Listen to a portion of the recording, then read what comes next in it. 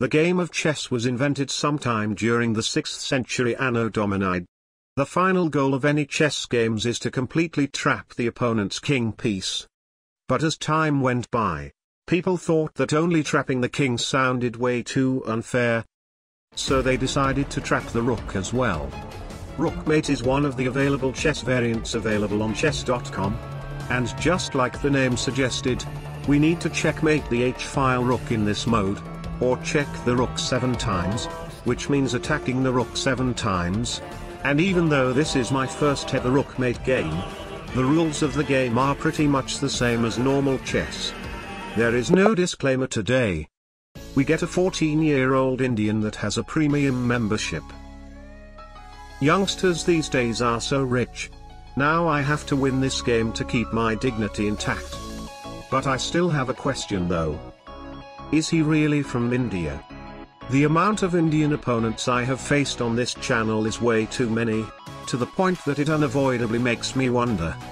Are they actually using NordVPN? Have you ever been in a game that your opponent absolutely destroyed you with his 1000 opening moves London system preparation? With NordVPN, you can fool your opponent that you are actually from England. And they will never dare to play the London system against you anymore. Or maybe you are in a situation that your wife is working for your internet service provider and has totally disallowed you from using your computer how you want to. NordVPN is now your best friend and will totally prevent her from tracking your internet usage. So you can watch any movies, or play any games you like. Over 6,000 servers worldwide, fastest connection speed VPN in the world. Protect from malwares, protect from leaked credentials. Having a VPN is crucial for a safe internet browsing experience in this day and age. Check out NordVPN right now at the link in the description below, and get 4 months extra on a 2-year plan. It's risk-free with Nord's 30-day money-back guarantee. Back to the video. b3. Since I should be attacking his rook, putting a bishop aiming straight at his rook should be the best approach for this game. And he blocks it immediately. Bishop b2 regardless. d5. e3. I find there is no reason to be aggressive in the center, because the king isn't the thing that needs to be attacked. e6. Bishop d3. Apart from the other bishop, this bishop also aims at a very crucial square for his rook. c5. He is attack on the center, so I'll attack on the side. Knight c6. That is way too slow. g5. My attack is more dangerous because it is closer to his rook, so at least now we are having the initiative. Knight e4. f3. Queen takes g5. Aha. That is very sneaky. I guess he is saying, oh no, my knight over there somewhere in India. And if I take his knight, there will be queen to g2. An absolutely unexpected checkmate in one.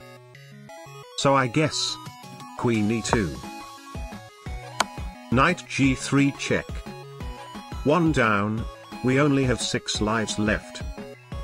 H takes g3. Queen takes g3. f4. Nothing to worry about. I don't even want to trade queens with him. It may surprise you, but I actually like this position very much, because even my important rook is proving his value as a major piece. Knight b4.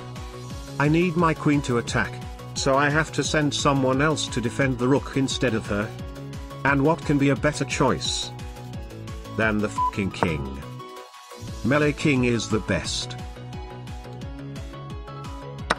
Knight takes d3.